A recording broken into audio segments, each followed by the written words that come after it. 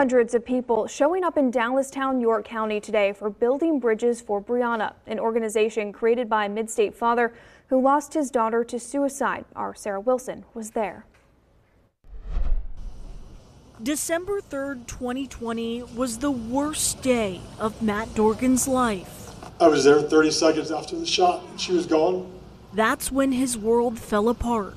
His 15-year-old daughter, Brianna, had taken her own life. She thought she had no hope left in life. Dorgan says he was living in a haze the weeks following her death, but even through that, he found a way to turn his grief into hope. So December 27th, 20 couple days after Brianna passed away, we actually formed Building Bridges for Brianna.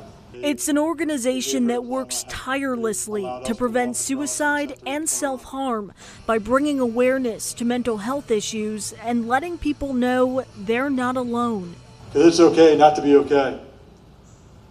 We just can't stay that way. And how do we not stay that way? We talk. We open up. The rallying cry, a product of an 8th grade art project from Brianna. You guys see us all wearing it. All the purple shirts. It just says, keep fighting. I believe in you. You are a star.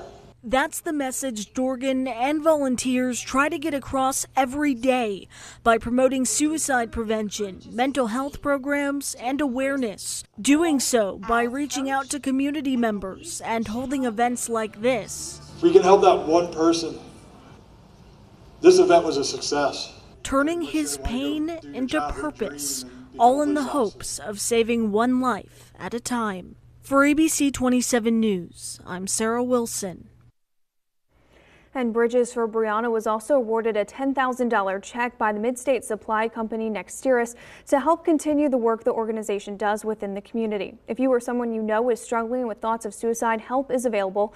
The Suicide Lifeline is open 24/7. That number is 988.